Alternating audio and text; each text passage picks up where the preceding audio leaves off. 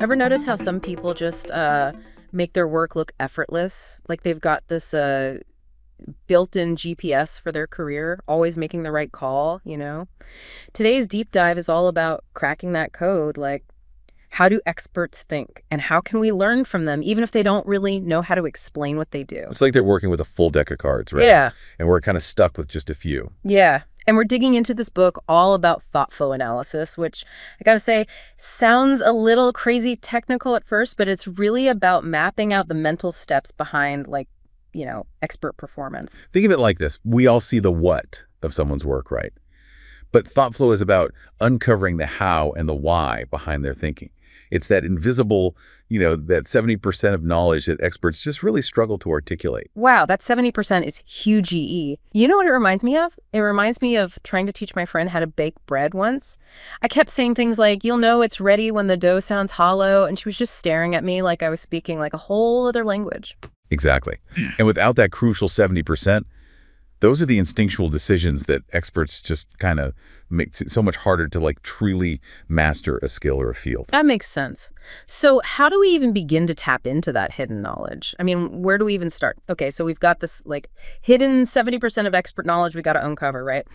So how does ThoughtFlow analysis actually help us do that? Well, it kind of gives you a practical framework. It breaks down this whole expert thinking into 3 key steps: discriminations, determinations, and then decisions. The 3Ds. Okay, I'm really curious about these. What makes them so powerful for understanding how experts think?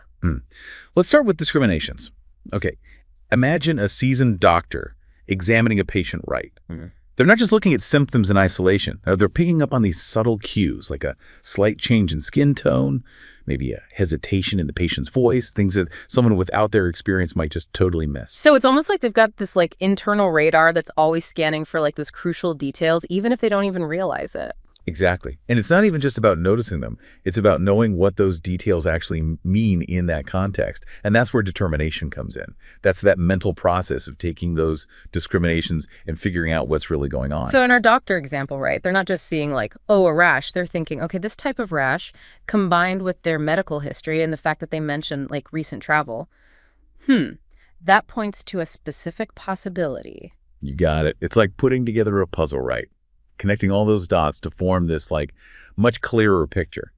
And that leads us to our final D here, decision. Which is where the rubber meets the road, right? They've got all this information now. They've analyzed the situation. Now they got to choose a course of action. Precisely. And because of those previous steps, the discriminations and determinations, that decision they make, it isn't just a shot in the dark. It's grounded in their deep understanding and experience. Okay, I see how this applies to things like medicine and maybe even something like firefighting, where those split-second decisions are just so crucial. But what about for someone like me? I mostly work with words and ideas. How do those 3Ds play out in a more everyday kind of setting? So we've been talking about doctors and firefighters and stuff, but you're right, those 3Ds apply to so many fields. Even something like just writing an email, you're making those discriminations about your audience and their tone, determining what information to include and how to phrase it, and then making decisions about the overall structure and call to action. Exactly. Think about a time you got an email that just clicked for you. It was clear, concise, it got you exactly what you needed right. Chances are the person who sent that, they instinctively used the 3Ds, even if they didn't realize it at the time. Wow, that's fascinating. It's like this hidden language of expertise that we all speak to some degree, but ThoughtFlow analysis helps us decode it. Precisely.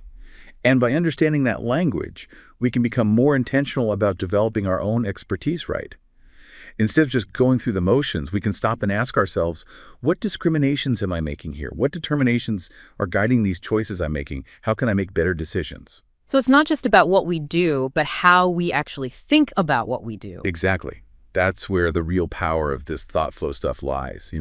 It gives us this framework for learning from our experiences, for turning those aha moments into repeatable skills. Which begs the question, how do we actually use this? I mean, let's say I'm trying to teach somebody a new skill at work.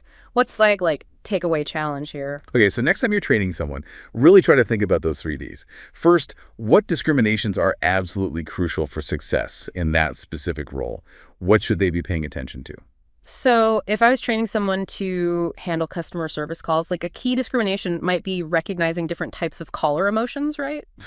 and how to respond accordingly. Exactly. Yeah. Okay, now think about the determinations they need to make. How can you help them analyze those customer cues and then determine the best course of action? So maybe I could give them a few different scenarios to work through. Like, okay, say a customer is angry. What are some possible explanations for that? What questions could you ask to figure out, like, the root cause of what's going on? Yeah, you're getting it. And Mm. finally, how can you guide their decisions to be more effective?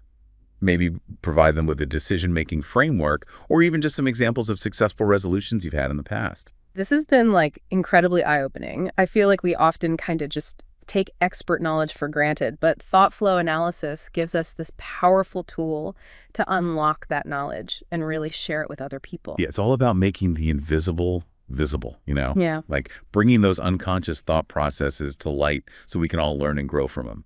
Exactly. So to our listeners, next time you encounter someone who seems like they've just got it all figured out, remember, they weren't born that way. They've developed that expertise through years of making those discriminations, those determinations, and all those decisions.